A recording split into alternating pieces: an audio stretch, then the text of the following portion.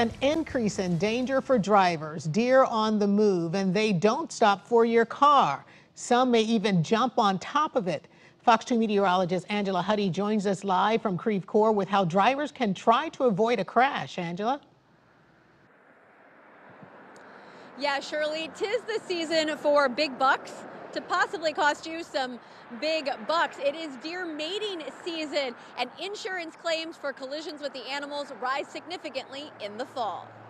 Certainly, drivers around Missouri know the deer are on the move this time of year, and that means that their chances of being involved in an animal-related crash significantly increase here in November. AAA spokesperson Nick Chabaria says the Missouri State Highway Patrol reported around 3,600 deer-related crashes in 2020, 5 fatal. That was during the height of the pandemic, when people were staying home. So as there are more cars on the road this year, we expect those numbers to increase for this season. Fewer daylight hours means drivers need to pay attention along tree-lined routes, especially around sunrise and sunset when deer are most active.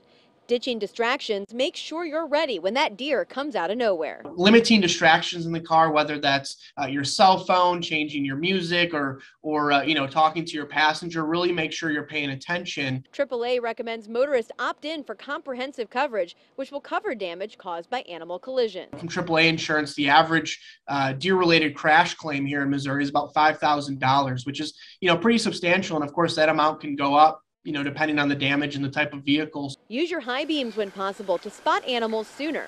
If you see one deer, look for others. Deer rarely travel alone.